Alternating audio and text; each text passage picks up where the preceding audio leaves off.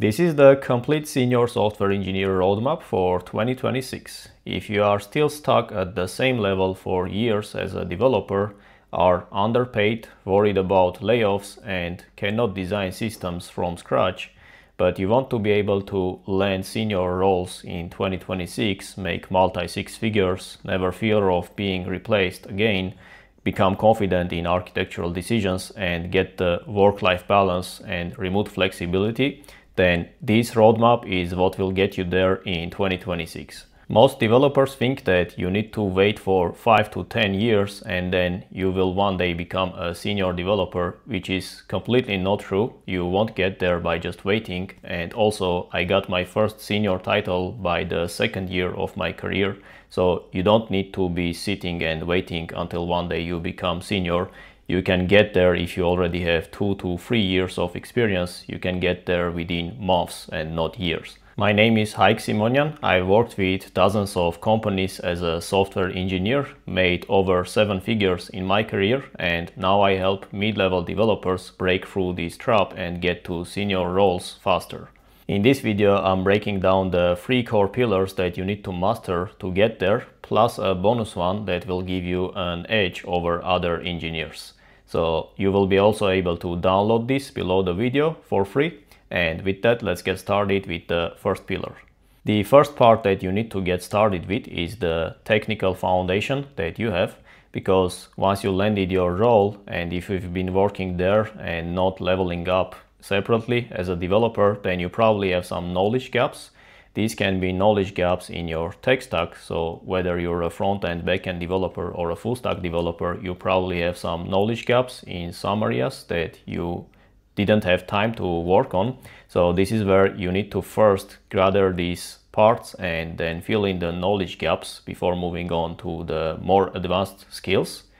And then next is the system design fundamentals that you need to learn, because nowadays the most appreciated part from companies is developers who can design systems from high level and think from the business point of view as well, although that's a separate skill that we have in the pillar 3. But you need to basically able to know the system design concepts and how they are applied in the system that you are working on. Next, you need to learn about clean code and design patterns. But one trap to watch here for is don't spend too much time here on just learning resources, because most of the resources online assume that you are the one who's writing the code from scratch and you're designing it your way, which is almost never the case. You usually join a project that already exists and you need to basically write code, and clean code here means something different than the online resources that you see often. So also, they teach you some imaginary situations like dogs, cats and animals, or rectangles, circles and some shapes, right? So that doesn't apply anyway to the real production systems that you're working on. So instead, try to be practical and learn a few design patterns and see where they can be applied to, instead of trying to throw all the design patterns into your system even though you don't need it at all. Next is a bit small one in this roadmap overall compared to the rest, is the engineering principles that you need to be aware of. These are things like solid, KISS, dry and other principles that we normally use in software engineering. So you need to at least be familiar with this and how they apply to the real production systems that you're working on.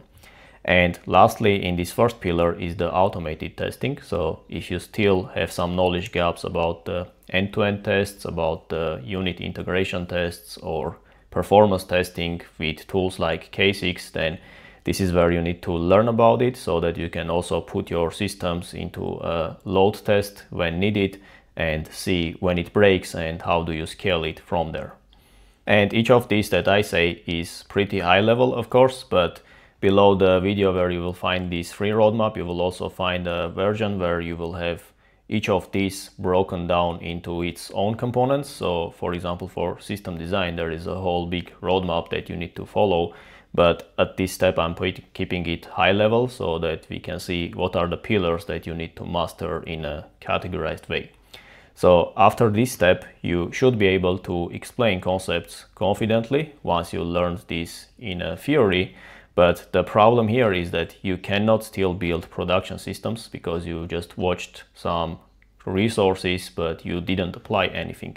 And because of that, you cannot pass senior interviews yet, because you will be called once you start talking about load balancing, but you cannot explain, for example, what are the algorithms you used to set up your load balancing, what is the service that you used in AWS, let's say, and whether you used layer 4 or layer 7 load balancing. And that's just one example. From each of these concepts that you will learn, you can get asked questions which are deeper about the project that you worked on, and if you didn't apply them anywhere, then you won't be able to explain it. That's why we have the second pillar, which is getting the real production architecture experience. So here the first part is you need to get experience with building and scaling production systems, whether it's the systems that you're working on with your company, or if you don't, then you need some way to build a production system and scale it to more users or more traffic and be able to implement all these concepts that you learned from system design.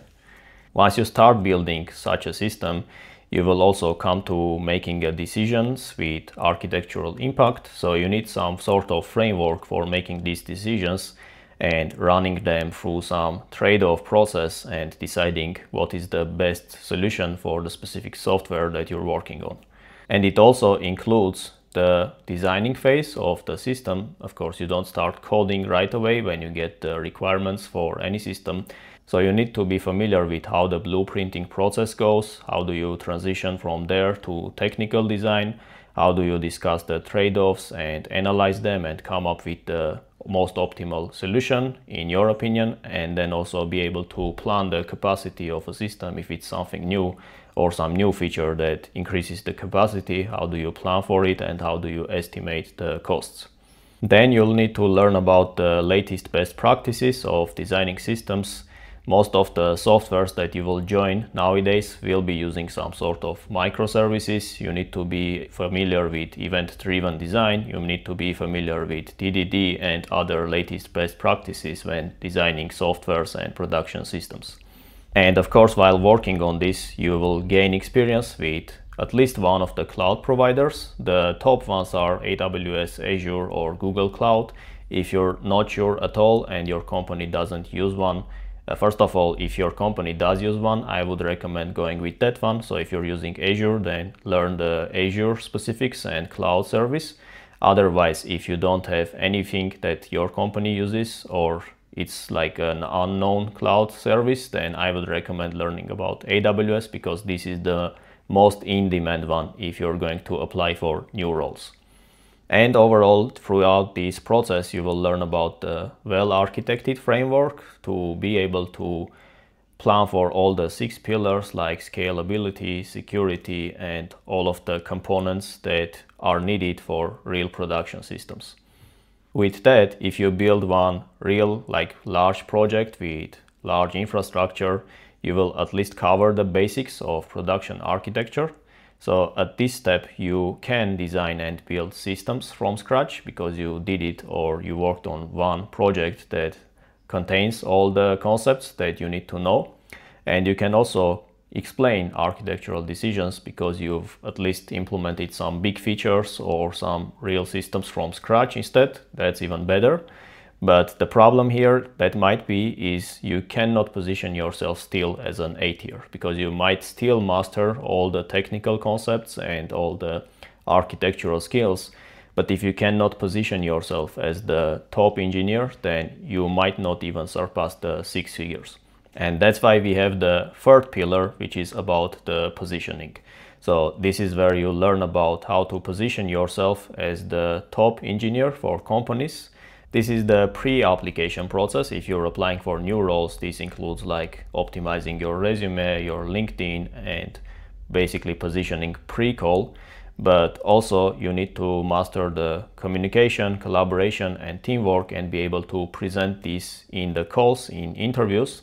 And you need to basically get excellence in interviews, no matter if it's data structures and algorithms, system design, behavioral. Of course, you might hate, let's say, data structure algorithm type of questions in interviews, But if that's part of the game and that's what you need to learn to be able to ace the first stage, then you need to learn that. So there is no other way around it. If you're, let's say, in US and their data structures and algorithms is a pretty common one that they ask in interviews, you need to basically learn this skill. Otherwise, you might lose pretty good opportunities that come your way because you don't know this skill. The next one that not many people actually talk about is the sales skills as a developer. And I'm not talking about you need to learn how to sell things to people or try to do whatever like cold calling. I'm talking about selling your expertise and your skills in the interview. So you need to be able to present your projects that you worked on in a way that shows the business ROI and not just the features that you worked on, like Dockerizing some microservice, building a microservice from scratch, increasing test coverage. That is not talking about from the business point of view. You're just talking about some technical terms, but that doesn't really show what is the value that you bring to the company. And last part of this puzzle is the salary negotiations, so that you are not underpaid. Because if you don't negotiate your salary when joining, most of the time you will be underpaid because they have some, let's say, limit that they can go up to meet your demand. But if you don't ask for it, then you will never get, and you need to also know how to ask for it. But there is also another caveat here, is that some companies, they just have it listed as it is and it's not changeable. It's very rare, but it's possible. And basically you need to be able to differentiate when it's the case for asking for the raise and when it's the case for just accepting whatever the offer is. But I would say that in 90% or more cases, if you just know how to ask for it and how to position yourself as an ROI to the business with this skill above that, you will be able to increase it by at least 20%. Of course, again, these are pretty high level, so you will see the more in-depth ones for each of these components that I listed here in the below resource. But once you master the third layer as well, at this point you can already design systems from scratch. You can also pass interviews and negotiate the salary because you learned the skill. And at this point you are already irreplaceable, because if you master all these skills, then even if you are replaced in the company, you will basically be able to land another role within weeks and not just months or years. So irreplaceable doesn't always mean that you will be always there in the same company for 20 years. It basically means that you can get another role whenever needed that's way better than just being stuck at the same company for 10 years. But I want to give you also a bonus skill that if you master, that will give you an extra edge over other developers.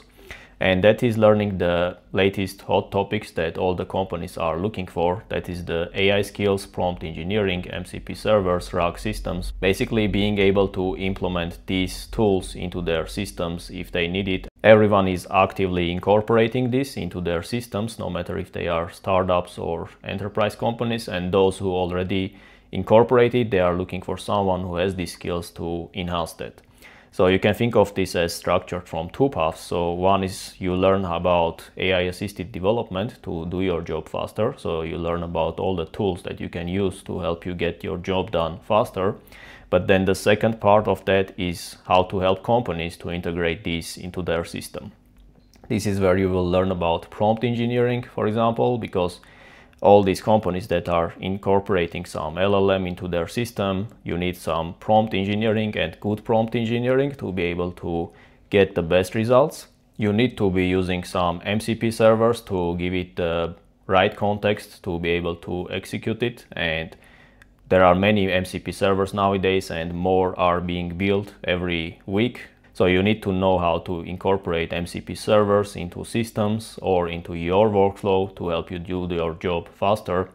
And most importantly, about RAG systems, because most of these AI startups nowadays are RAG systems that basically take one LLM model and then combine a bunch of tools to provide valuable feedback or valuable output for the users.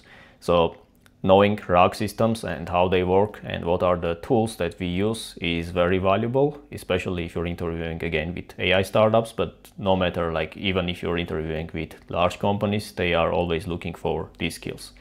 So this will at least help you double your development speed if you learn how to use the proper tools properly with your development, but it can also give you the extra edge for companies that you're interviewing with who are looking for these skills. And that's the 3-pillar roadmap that you can master in 2026 to get to senior roles and senior salaries.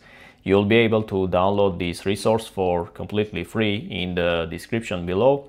And you will also see for each of these components that I mentioned, you will see a separate roadmap that will include what are the things, for example, you need to learn for system design, what are the things you need to learn for design patterns, and all of the other small components that I mentioned. They also have their extended versions on what are the things to learn to master that specific skill.